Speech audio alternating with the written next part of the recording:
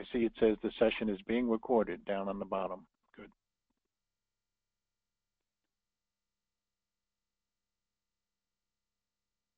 Okay. So my name is Erin Biddle, and I'm chair of the Sierra Club Atlantic chapter.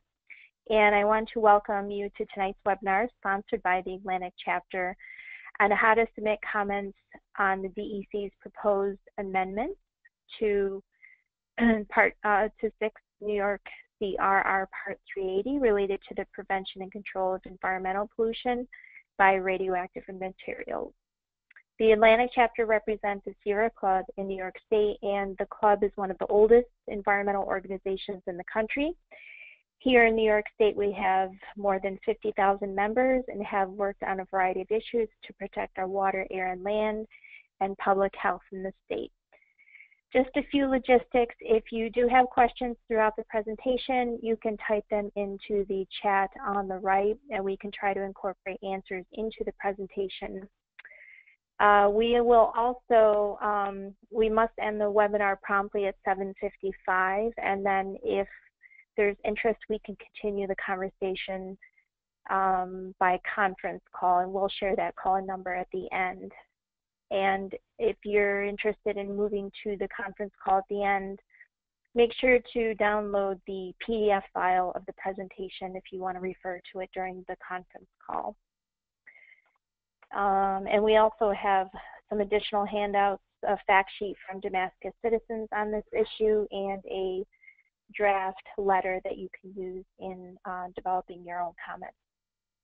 So now I want to introduce our presenters, who I'm so pleased to have join us. Fred Sinclair is president of Concerned Citizens of Allegheny County, which works to protect against radioactive waste entering Allegheny County, and informs the public about threats to material resources and our quality of, natural resources and our quality of life.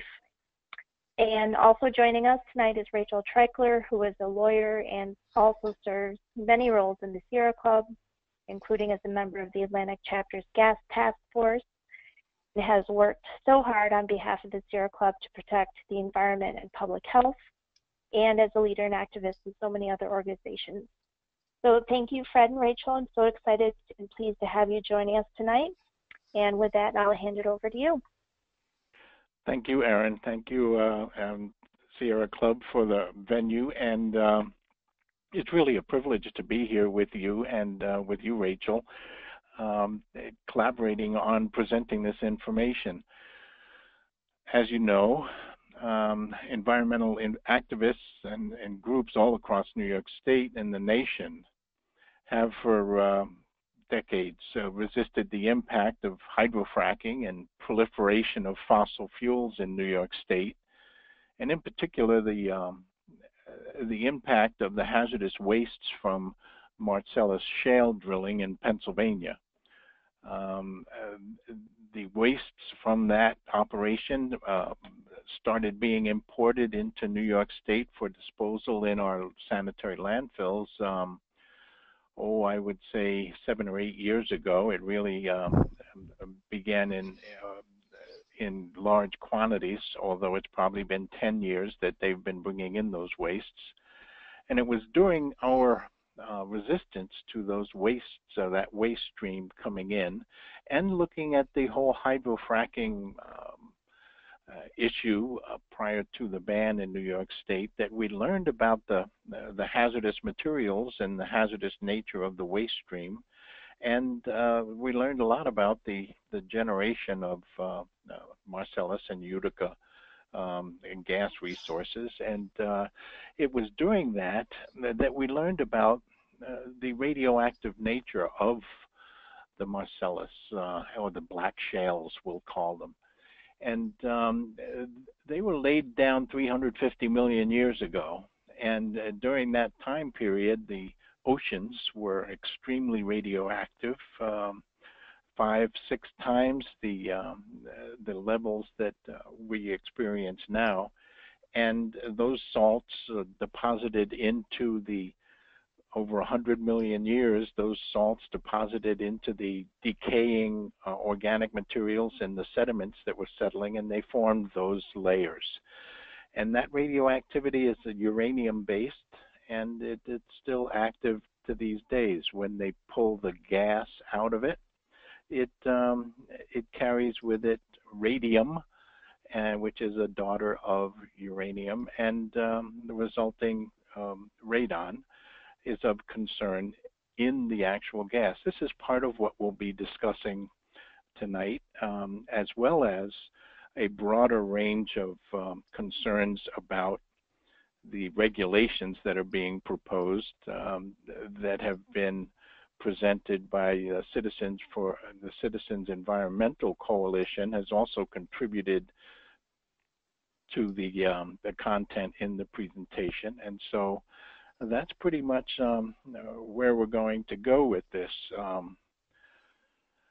The oil and gas industry has been granted many exemptions from regulation of the waste stream and pertaining to the characterization of it. And the tendency, in my opinion, or from our viewpoint, the tendency has been to ignore the environmental impacts during transmission and use of Marcellus gas. And that's evident throughout this proposed changes and proposed reorganization of the amendments. And those are the things that we're going to be pointing out and talking about.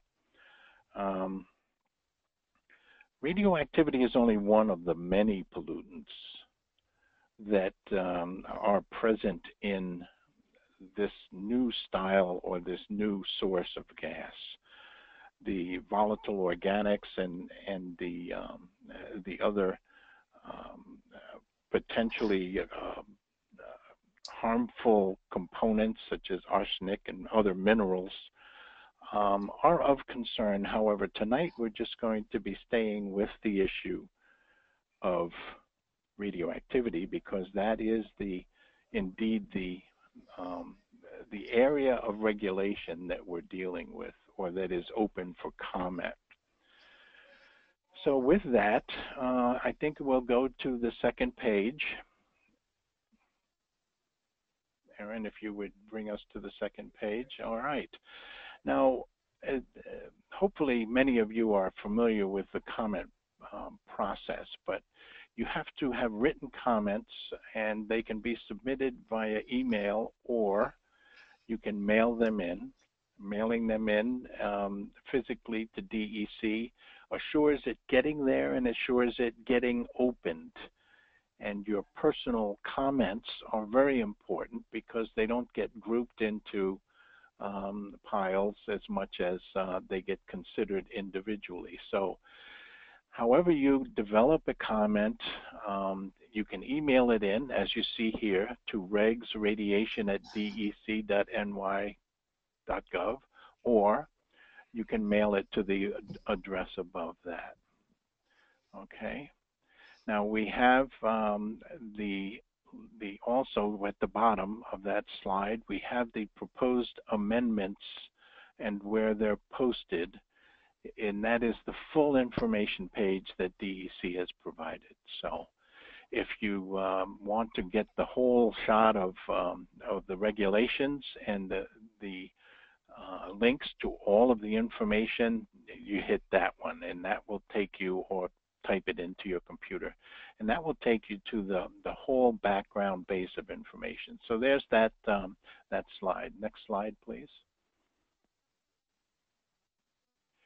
Now, we have developed talking points and some can letters that have been distributed and that are included at the end of this, but we've prepared a summary of those talking points. And the first most glaring thing that we've noticed is that DEC has not done a full environmental review of the potential impacts of the materials that they are regulating. Now, specifically, if we go with the oil and gas drilling wastes, we look at the fact, then number 2 there, that the regulations must cover the drilling wastes that contain radium-226 and then its subsequent progeny or daughter radionuclide of radon.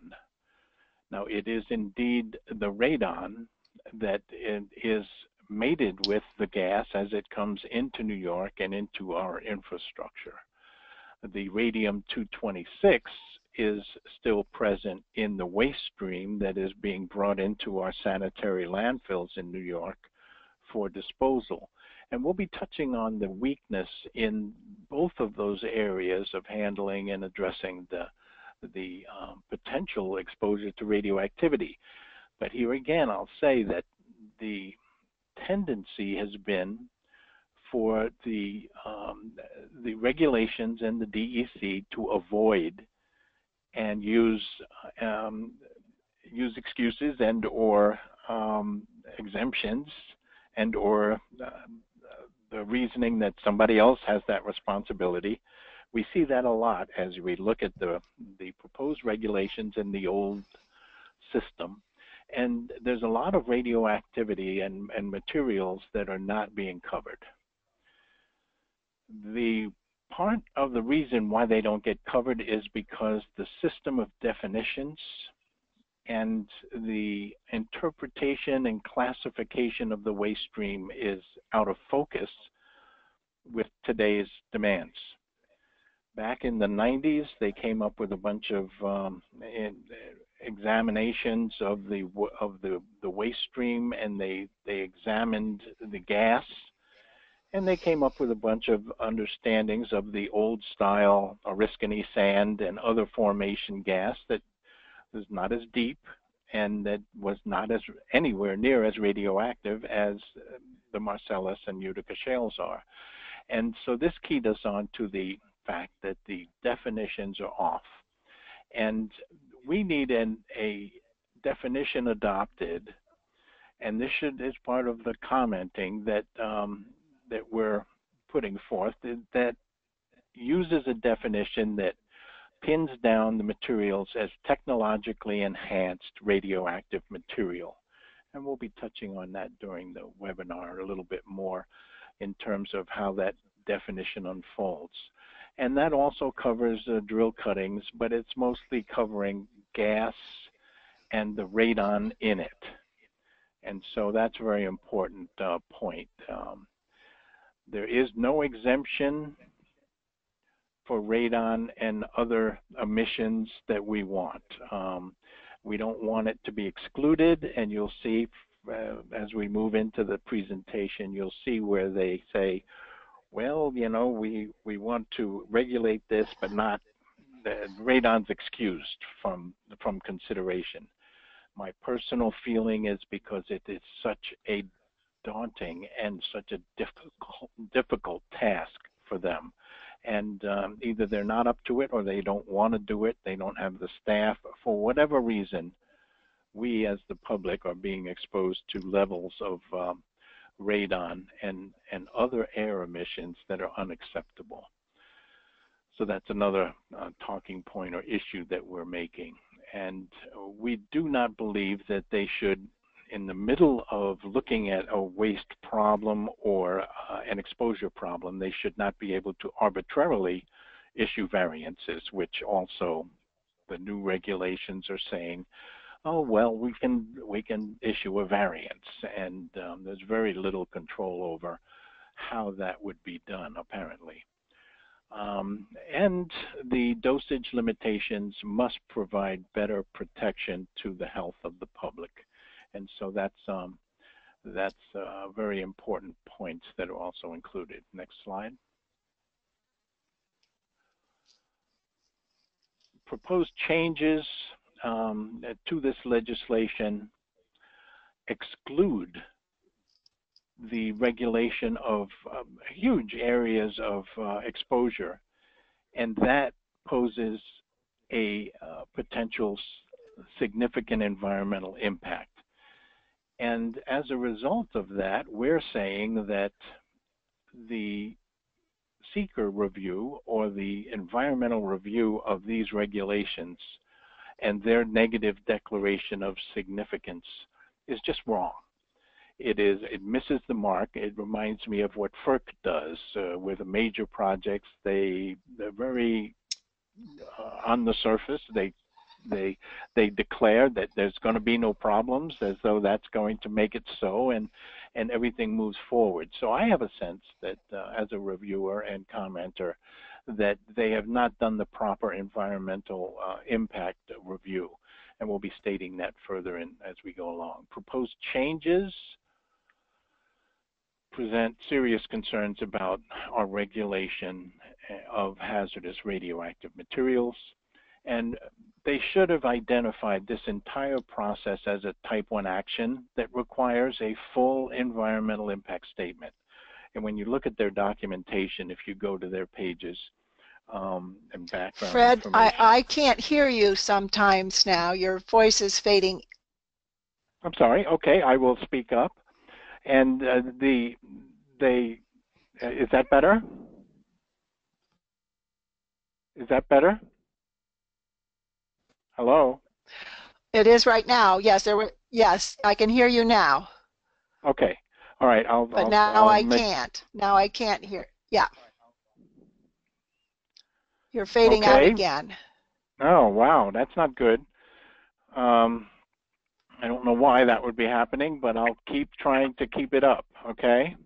Can you hear I'm me hearing now? you okay, Fred. I'm hearing you okay. All right. So maybe it's just else? my connection. I have a slow connection. Maybe it's me. Okay. Anybody else type us a message? Can you hear us out there? One of the type something in the chat box if we're coming across all right. Okay, so the whole process should have been identified as a type 1 action that requires an environmental impact statement. Next slide.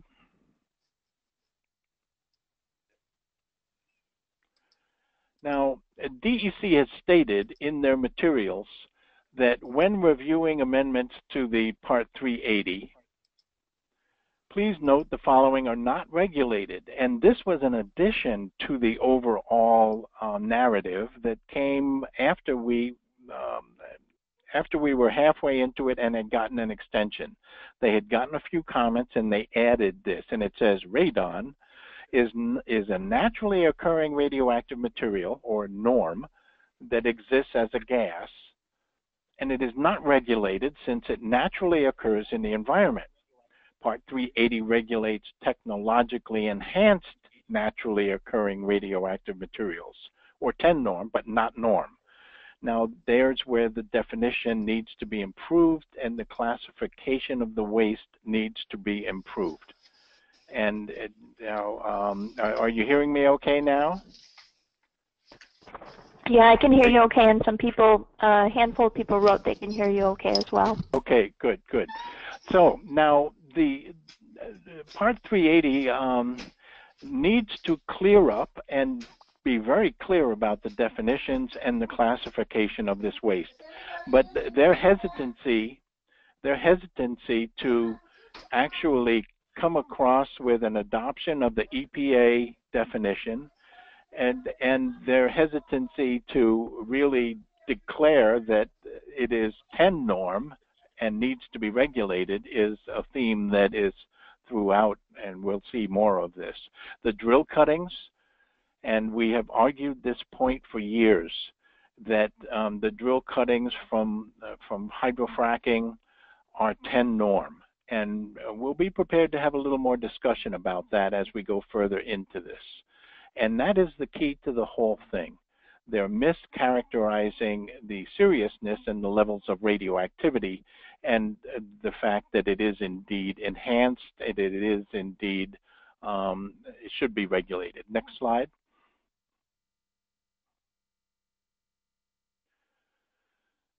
And now, in order to comply with the federal law, and we are an agreement state that takes care of this responsibility on behalf of the NRC, the Nuclear Regulatory Commission. And in order to do that, the radon and the drill cuttings should be regulated by our program, but they are not, and they have not been. And so we're seeing a spot where they're not meeting their responsibilities under the Atomic Energy Act or as declared in the authorization by the Nuclear Regulatory Commission to regulate this. So we're going to be making the point that they're not hitting the target, and they're missing the intent of the federal regulations. Now, just as an aside, it's important to know that we as a state, if we agree to regulate discharges to the air, discharges to clean water, discharges or surface waters, or discharges to the environment of radioactivity, we have to meet, and if we're doing that under contract basically with the feds, we have to meet their benchmarks, but it does not say we cannot go over and above. Now that's an important point, because you'll see where they're saying, well, the feds don't necessarily say we have to do that, but that does not stop us from regulating. We can be more stringent, but we cannot be less in meeting the federal Clean Water Act, Clean Air Act, and the Atomic Energy Act. So drill cuttings are a source of radium-226, and radon is a breakdown product of that. So they qualify as a byproduct material. Remember that phrase, byproduct material, because it comes up later. Next slide. DEC must not use improper definitions, we were just talking about, to exclude gas drilling wastes. And they remove the definition of norm from proposed regulations, but use an improper definition of background radiation to exclude it.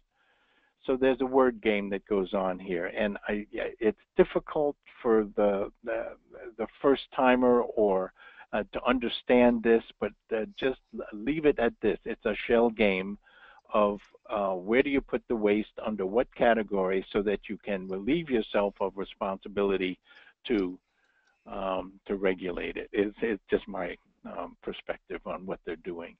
And they propose to incorporate the definition of 10 norm, but they have put a definition in the section of regulation that leaves them a lot of wiggle room. And we're proposing that the EPA definition, which is a federal suggested definition, and it's one that a lot of other states use that are handling this, and Pennsylvania admits to it being 10 norm, West Virginia admits to it being 10 norm, and they treat it accordingly, but not New York. We're still saying, well, it's just naturally occurring, so we're not responsible. Nobody has to be concerned. Okay, next slide. There's an exclusion for norm, but no definition in the new regulations. And it says in that section cited, this part does not apply to persons who dispose of or release the following radioactive materials.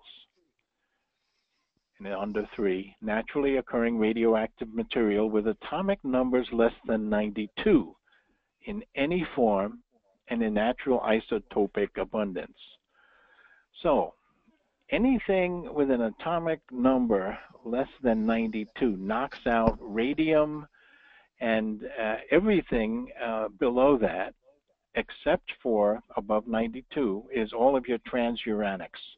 And those are enriched radioactive materials that are used in your target devices at hospitals to make x-rays, that are used in a lot of the research and enhanced, enriched, used in weapons, etc. So that is a huge block of very dangerous radioisotopes below 92 that they have excused themselves and calling it naturally occurring radioactive material. But it's extremely dangerous still, as we know from having radon in our homes, and that means that the radium that killed Marie Curie and the byproducts that killed her staffers that were painting watch hands would not be regulated. Next slide.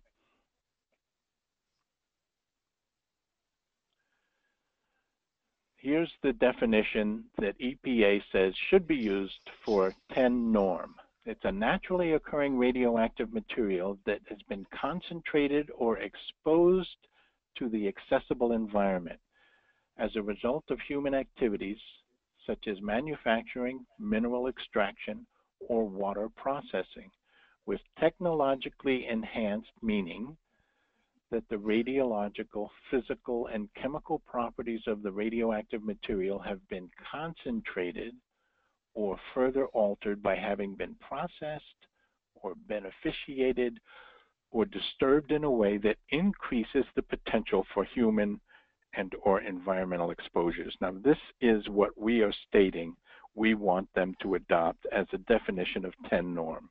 And the strict application of that will bring the waste stream, many of the waste streams that are being classified away or ignored, and the gas, levels of radon in the natural gas, and the waste streams that are generated during transmission of the natural gas. It'll bring all of those into regulation and subject to analysis, permitting, environmental impact evaluation. This is extremely important that we get the classification of these wastes and the radioactivity correct, so that it is not dismissed and we're not exposed to it, or at least there is analysis and mitigative measures taken. Next slide.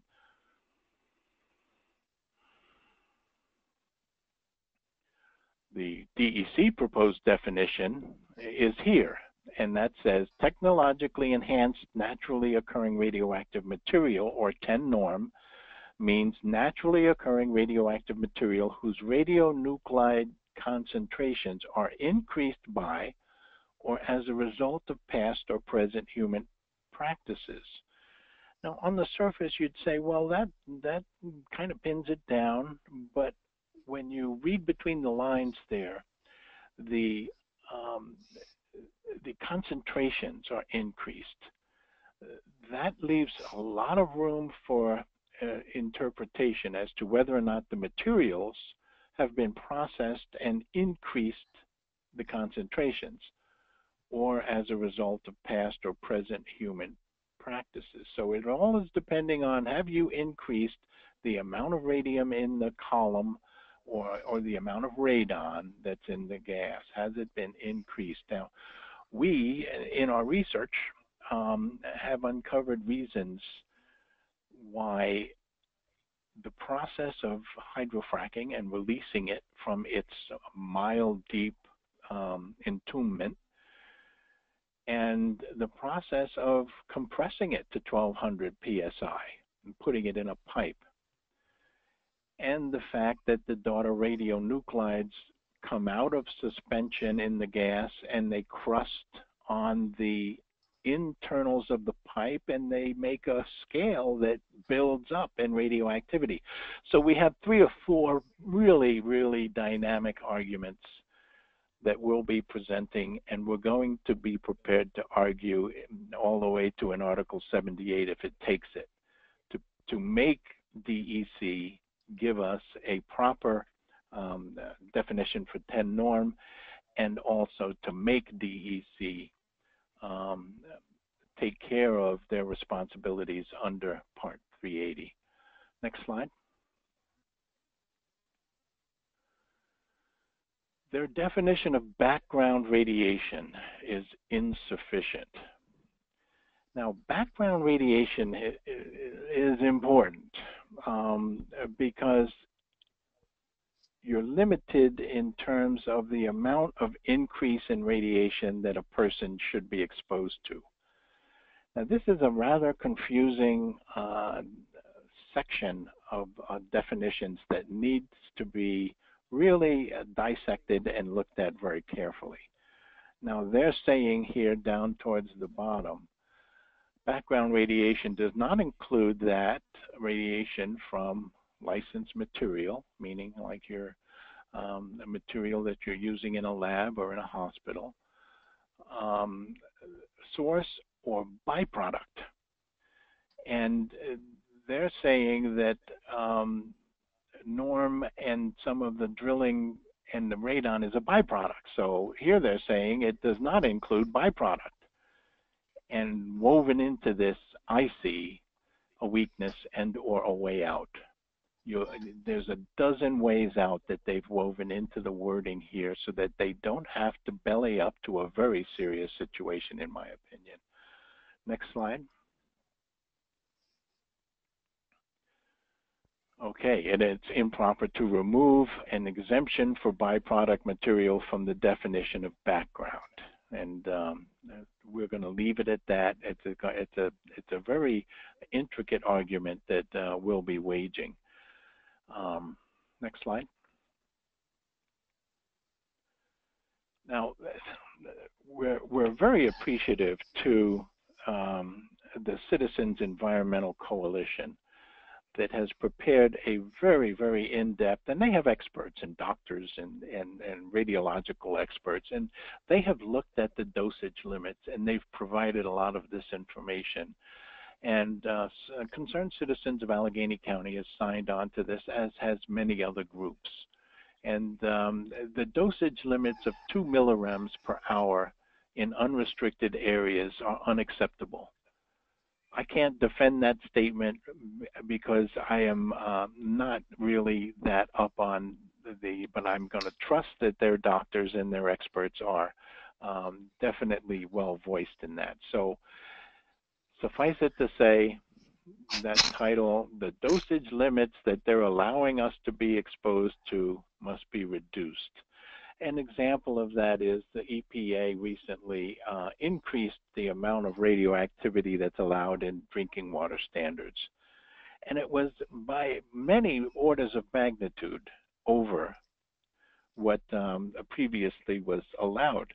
And that's because the atmospheric deposition and the world has changed to the point that there's more of it in the water, but they just increased the level with very little discussion about it. This is a similar thing. Women, and going down to the bottom, or in the middle here, the dosage limit for the public of 10 millirems in air emissions and 100 millirems in water effluents are unacceptable. Improper to exclude contribution from leases to sanitary sewers. Okay, so they're saying if you dump it down the sewer, then that's excluded from consideration as exposure to the public because it's in the sewer and it's not in your tap water. That's unacceptable. Dosage limits must reflect greater sensitivity for women, children, and developing fetuses to radiation. Women should have an additional safety factor of 10. Fetuses and children should have an additional safety factor of 100. Now, these are professionals that are suggesting this. And so, and then there is very little in Part 380, if anything, about occupational exposure. Next slide. So the dose limits on airborne emissions, and here's an example of where they bring out this standard that it's what we should be trying to attain for airborne emissions of radioactivity. And ALARA is a standard, meaning as low as reasonably achievable. and we run into that in a lot of regulations, ALARA. But here, let's read this, okay? To implement as low as reasonably achievable requirements, and notwithstanding the requirements in this section, a constraint on airborne emissions of radioactive material to the environment is in place, but it excludes radon-222 and its decay products, which would be radon and in the gas. And so there you have it right there. They're excluding radon-222 again. Okay. We object to that strenuously. Next slide. Now here's an interesting slide that was part of a study done by the Damascus Citizens for Sustainability.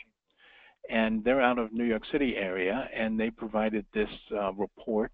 And this is one of the slides that shows the escape of methane from a compressor station.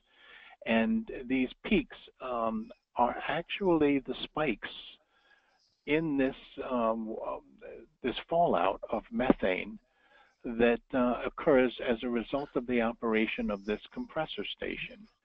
And at right downwind immediately from it goes to 22,300 parts per billion of methane.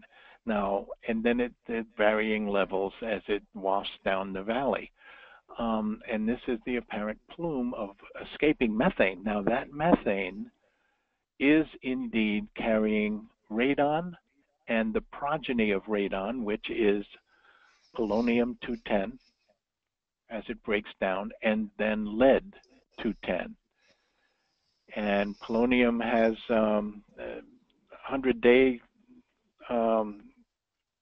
period of half-life, and then lead-210 is radioactive, half-life of 22 years.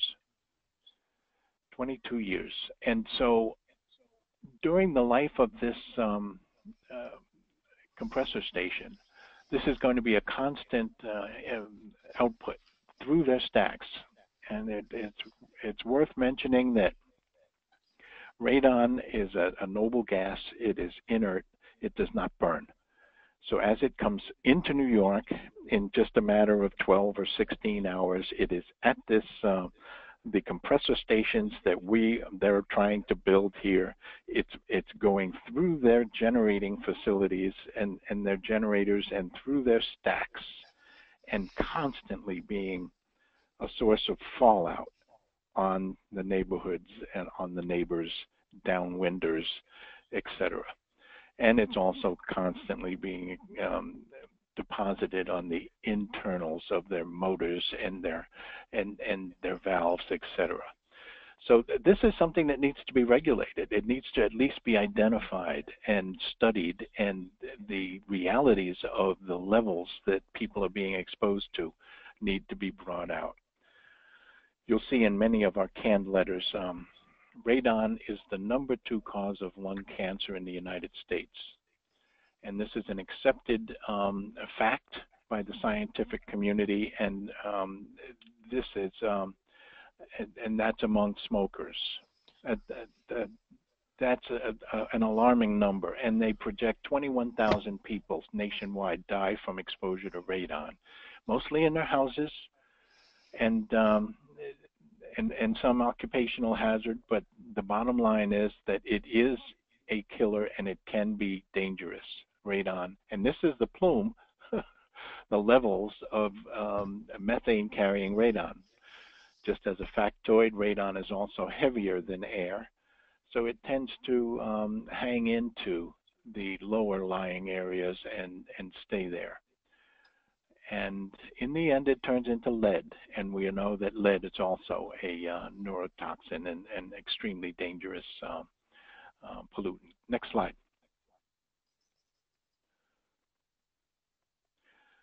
So we want to remove the as low as reasonably achievable loophole, and that means that they're making every reasonable effort to maintain exposures as far below the dose limit as is practical. But they talk about, as you see down at the bottom, the economics of improvements in relation to the state of technology, the economics of improvements in relation to benefits to the public health and safety and other societal and socio-economic considerations, and in relation to utilization of radioactive materials in the public interest. So that there is a very loose-ended area where they can say, well, we're doing the best we reasonably can achieve. and that's it. And we're not going to regulate it because you need your gas, and those people that get exposed to radon are just collateral damage. We can't accept that. I don't accept that, and I don't think that anyone else that is subject and or any one of those 21,000 people that die from radon exposure would not accept the public benefit, public interest. Next slide. We want them to remove the exemptions and the variances that seriously undermine the regulatory plan for protecting the public from low-level radioactive materials. That's the heart of what we're talking about here. We want them to remove the air emissions that are allowed and under exemption. When you look at the Title V air quality permits and for these compressor stations and the discharges that are allowed, they don't even look at radioactivity at all. There's no testing for it. There's no.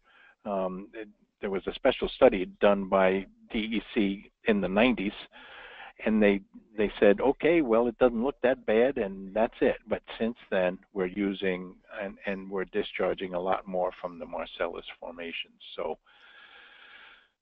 okay, next slide. They should not be allowing the disposal of wastes and by variance. And that is a way of getting around a detailed examination of the impact to the environment.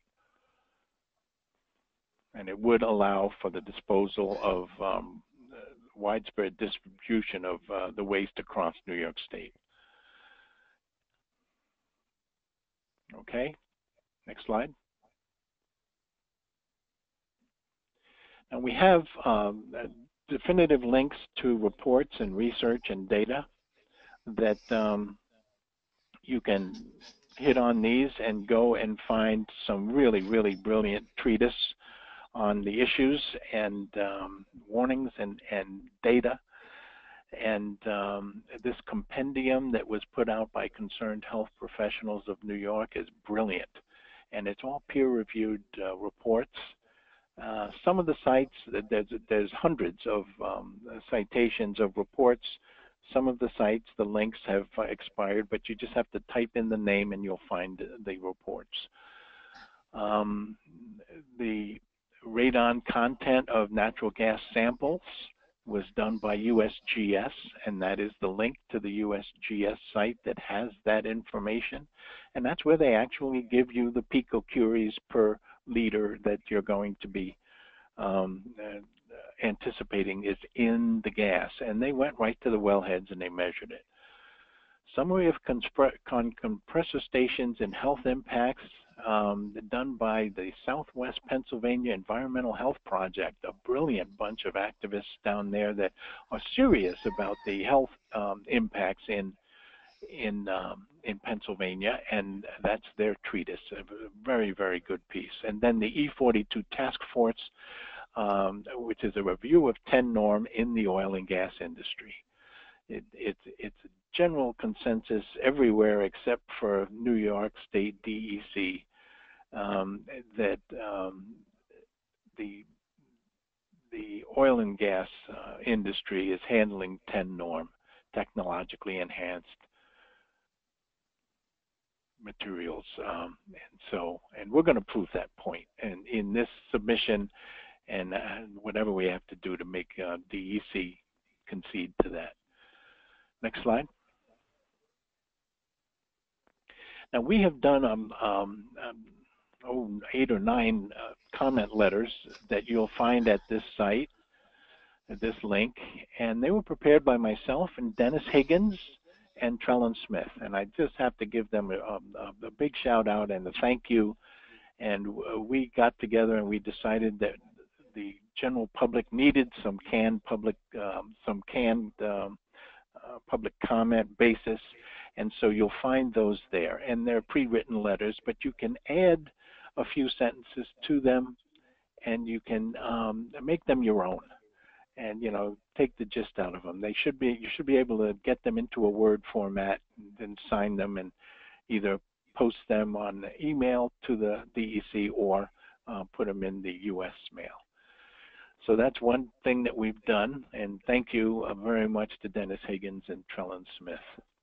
And the talking points also are at the Damascus Citizens for Sustainability site, and they're just a very active and brilliant group of folks down in the downstate in New York City, and they have really done a lot of work with the exposure of the residents to radon. And if you really want to see that story, get their talking points or their fact sheet and take a look at it. It's very credible, and they've done a marvelous job with that. And they're still fighting the battle of getting their voices heard in the New York City administration. Next slide. This is an example of one of our sample letters, and this is the one where we state at the bottom, or in the body of it, we talk about the decay products of polonium-210. And we have a couple of minutes. I'll point out that polonium, which is a daughter and a result of the decay of radon in your gas, is the poison that was used to kill a Russian recently. Let's see, I wrote his name down here somewhere. But it's a highly poison and extremely radioactive material. And down at the bottom, the EPA definition is accepted for characterization and determination of 10 norm. No lesser definition should be adopted by New York State. It's therefore recommended DEC adopt the EPA definition for 10 norm. And it's been our position that getting the classification and getting the work done on figuring out what this waste really is and where it belongs and coming up with a regulatory scenario that fits today, not back in the 80s and 90s, is what we need to accomplish. Next slide. Comments are due July 5th. Now we've gotten an extension, and we've been working on our comments as agencies and as groups and activist groups and individuals. And we decided that this webinar would be handy, and if you get the hold of the canned letters, you'll be able to put something together, or on your own, just look at the materials and speak from your heart and let DEC know the importance of this effort. Next slide.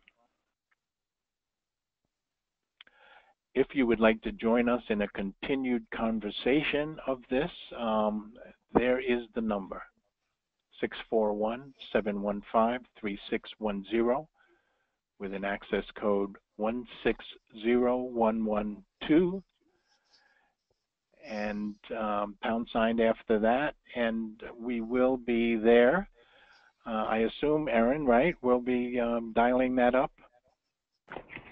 Yes. Mm-hmm. Okay, so we'll be dialing that up. If people want to ask questions, I see that we did not have any questions, or maybe you do have questions. Erin, have you picked up any questions? There was one question that somebody asked about, where did that go?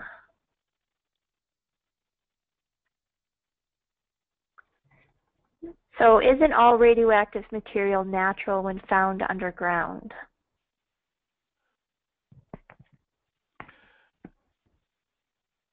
Natural, yes, but when you send a drill bit down into it and you grind it up and you mix it with other chemicals and you turn it into a slurry and draw it out of there, and then when you release the gas that's locked into its tomb a mile underground and you release it, it generates progeny at different rates, and when you compress it to 1200 psi after it comes out of the ground at around 500. Now, yes, it was at more when it was a mile deep, but when you put it through these changes, it indeed, and you bring it up to the surface, it exposes us, whereas it wasn't before. There are outcroppings of the Marcellus shale up near Syracuse, near Marcellus, New York, and that's how it got its name. But that is different than turning it into a gas and putting it in a pipe and compressing it and putting it through your stove. So that's just. And we think the proper definition of naturally occurring is a definition that DEC proposed in 2008 that has not been adopted by them in these new proposal, but that definition is material that it's in its natural state in the ground and undisturbed, and that would be a proper definition of naturally occurring.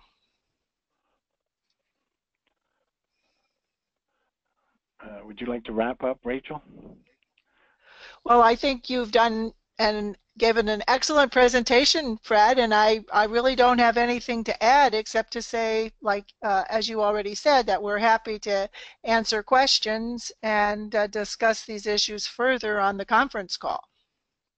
Okay, so we'll go to that, and there was a lot in an hour or less than an hour, and we've got it done, and we have to free up the website for another webinar. So with that, I will thank you, Aaron, so much for the idea of putting this together, and all the work you did on it. And Rachel, as always, it's been a pleasure and a privilege to work with you, and the Sierra Club.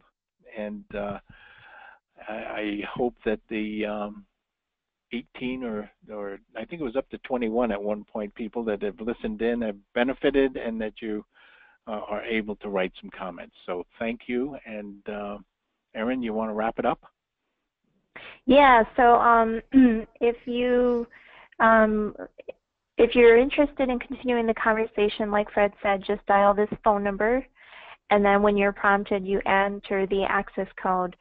And make sure that if you want to refer to the PowerPoint, you can download the PDF version under handouts on the menu on the right-hand side. And don't forget those other two handouts as well. So we'll transition over to the conference call now, and you can look at the PDF on your computer, and we'll continue the conversation. So thanks so much, Fred, for...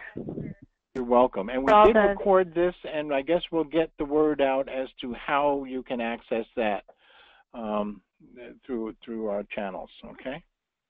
Yeah, so this is my first time trying the recording feature on this, so hopefully everything worked well, and we'll have a good recording to be able to share with people that weren't able to make it tonight.